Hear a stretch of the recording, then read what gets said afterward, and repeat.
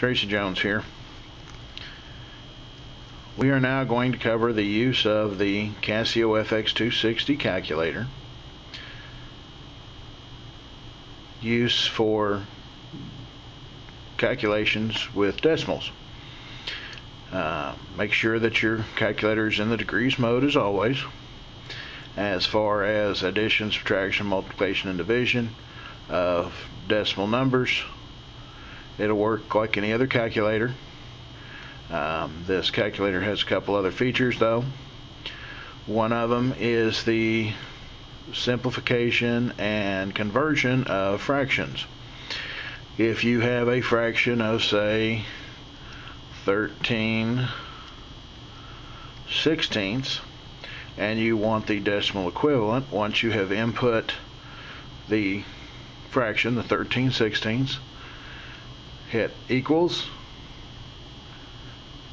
hit the ABC key again, and it will give you the decimal equivalent of the fraction.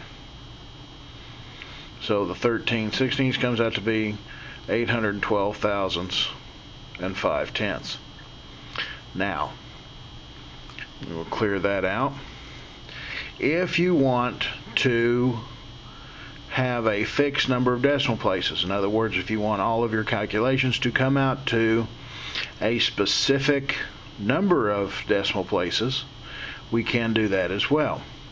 To do that, we will use the mode 7, which is the fixed mode, which if you look right here on the mode list, you look at number 7, has the letters FIX, which is the fixed mode. So if we wanted all of our answers to come out to 3 decimal places, we would hit mode, and you notice the little word mode comes up on the screen, 7, and then we will enter the number of decimal places we want, which would be 3.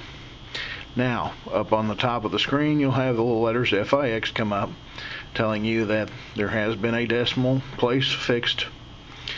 Any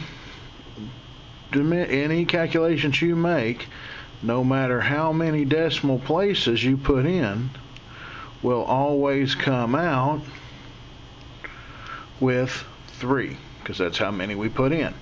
If you want to remove that, mode 9, which is the normal mode, and that removes the fix. So if we wanted 4 decimal places, mode 7, 4. All of our answers will now come out to 4 decimal places. You can select as many decimal places as you need, and you can also turn them back off by the mode 9, which is the normal mode.